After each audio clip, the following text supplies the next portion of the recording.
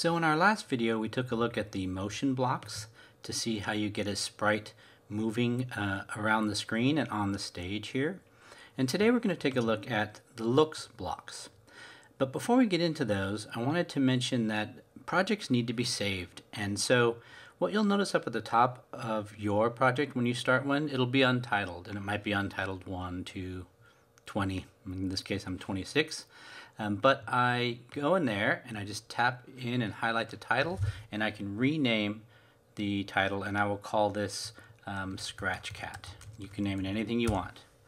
And once you hit enter, you now have a project that is saved into your stuff. And so to get back to anything that you've already been working on, you just go to your username up here and you select My Stuff, and that'll show a list of all the things that you're working on. Okay, so today we're going to take a look at the looks blocks. And remember from last time we brought in one looks block last time, which was that next costume.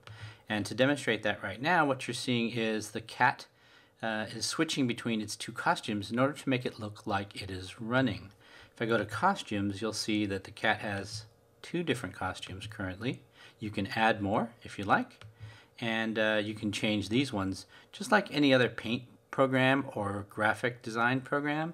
You can change the way a sprite looks, and we'll get into the actual whole idea of graphics and design of sprites in another video. But for now, just know that there are two costumes for this particular sprite. Well, in addition to making the sprite switch to different costumes, there are a few different things you can do. So I'm going to go ahead and leave this here for now, but I wanted to introduce a couple of blocks from the look section. So you can have a sprite speak to the audience. For example, say hello for 2 seconds. If I tap on that, he brings up a speech bubble for 2 seconds that says hello. And of course, as may be obvious, but you can change this to anything you want. My name is Scratch Cat. Maybe put it for 3 seconds. I do this. Okay. And as we get in deeper into Scratch coding, I'll show you some really creative ways to make the say code block work. If you were to have it, this is designed to be spoken for 3 seconds and then it disappears. So if I were to just put it into this block here without any seconds duration and just click it, it just stays up there. So you'll have different reasons for wanting something to be said for a little bit and then go away versus something to be said and staying there until you do something different. All right, I'm going to add another one. Let's hit stop. I'm going to add another one for the think bubble, and so I'll just hit that once and you'll see he shows him thinking for 2 seconds. So again, the think for a few seconds or the think permanently. Again, this is similar to the say code block, but shows a think bubble instead of a speech bubble. All right, we saw the next costume, which switched back and forth. If you have multiple costumes and you're switching from, let's say, costume 1 to costume 7, that's where this code block comes in handy. So right now I only have 2 costumes. But if I were to come in here and make a third, let's just say let me just paint one for now. I'll paint a third that looks really simple. I'll just do something like this. And actually I'm going to bring it down a little bit to the bottom of where he was. And so let's just do switch from costume 1 to costume 3. Okay, and so you can jump using this code block. You can jump to different costumes for different purposes. You might have a planet that blows up, or you might have a character person that changes costumes from one scene to the next, or you might have characters that change their stance if they're dancing, for example. So you can either make new costumes or you can import costumes from the library of costumes that are available already in Scratch. And as you can see here, there are a number of different ones. Look at this bear. So the bear has a multiple costumes to make it look like you can walk and stand, things like that. Okay, I'm going to hit back. For now, we'll leave it just at these costumes, just for the examples for today. Okay, the same can be done for backdrops. So although this code block right now is sitting inside the sprite, the cat sprite, so I can put this here, meaning I can have the cat make the backdrop change, or I can actually go to the backdrop itself and I can change the backdrop here. Okay, so for now I'll stick with the cat just for sake of consistency, just to show you what backdrops look like. And I'm going to go into the backdrops for a second. In the backdrops, under the backdrops tab, you'll see that just like we added new sprite costumes, you could add new backdrops. So I'm going to go ahead and choose from the list of what they have here. Let's put him in the Arctic. Okay, now I'm going to drag this to the top. So he'll start off in the Arctic. And then maybe, you click something and he goes into a different environment. So I'm going to go back in and I'm going to change it to the beach. And I'm going to just get rid of this blank one for now. So now we just have the Arctic and the beach. Okay, so I'm going to go back to my code and I'm actually going to go to the cat sprite for now. I'm going to have all of this happen in the cat sprite just to make it easy. So let's just say I wanted to start with backdrop 1. If I tap on that, that means that the Arctic backdrop will appear. If I change it to Beach Malibu and I tap on it, it switches over here. So this hopefully will just start your imagination rolling in terms of, for example, creating different scenes in a project, or if you're doing a game, to create different levels. So each level could have its own backdrop.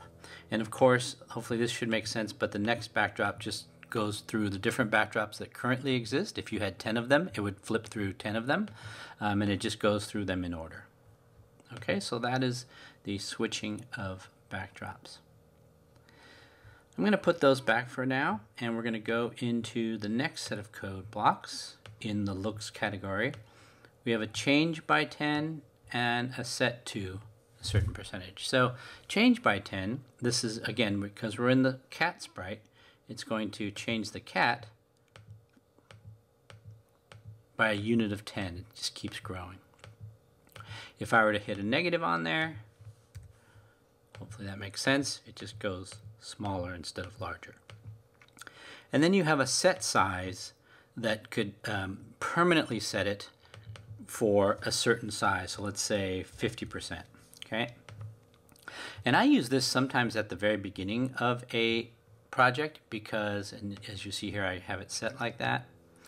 I do this because maybe a character that exists already, I want that character to be smaller in this scene, and so I'll set them to 50% or whatever percentage it is at the beginning of the project, and then they will stay that way until I choose to change them to some other size. And so still works. Oh, but now look, as I'm going to next costume, look at the purple costume because it is costume number 3 is coming through there. So that's a good illustration of how adding a new costume affects this next costume code block. Okay, and we'll put them back for now. The other look effects here, I'm going to do a change color, and this is a really interesting. Changing the effects is quite varied. Let me set him back to 100 so that you can see this here. So color effects changed by 25%. Change the color of the main color of the cat. So watch what happens here. So he goes from yellow to these different color tones as I tap on the change color block. Now that's just one way of changing an effect of the cat. I'm going to come back here and I'm going to grab this next block here, which is clear it. So I'm going to clear it and bring it back to what it was. And I'm going to show you what else is here. So there's fisheye. See that? If you've ever seen a fisheye lens on a camera, it kind of makes everything that you're looking at fit into view, but it really distorts the view, so that's what fisheye does. I'm going to reset that, and I'm going to choose, I'm going to choose whirl, so you can see what whirl is doing. I'm going to choose pixelate. So for whatever reason, you might have these different effects want to take place on a particular sprite for something that's going on in your animation or your game or your digital story. Mosaic makes many of them. Okay, that's kind of cool. Brightness and ghost are similar, but brightness basically changes the lightness of it until it's entirely white. And ghost makes it sort of fade into the background so that it's no longer there. Ghost effect is great if your particular character or sprite in your project needs to disappear. Okay. And by the way, this is a good time for me to introduce one more control. Let's use the repeat block right near the forever block there. And if I wanted this to repeat, let me reset him first. And if I wanted the ghost effect to change by, let's say, 10%, 10 times, let's see what happens. Did you see that? So he disappeared. I'll do it slowly this time. If I did it this way,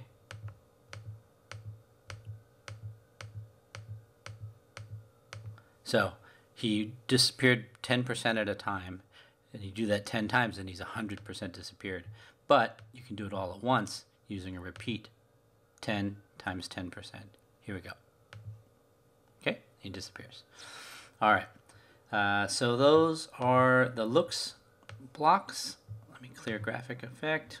Okay, and then just like we did with the movement of the sprite by 10 and then setting the movement to a certain effect, you have both of those here. So for everything that you can do change, you could also do set. Okay, so this is just like a certain, you pick the percentage. So let's say I wanted to change the brightness by 50%. I would do that, and that just immediately changes the brightness rather than going through a gradual change. Okay, and then two really important blocks that I use actually quite often in my projects, and that's show and hide. Show and hide is great when you want to, one, get rid of a character in a scene, or when you're changing scenes and you want all the characters to disappear.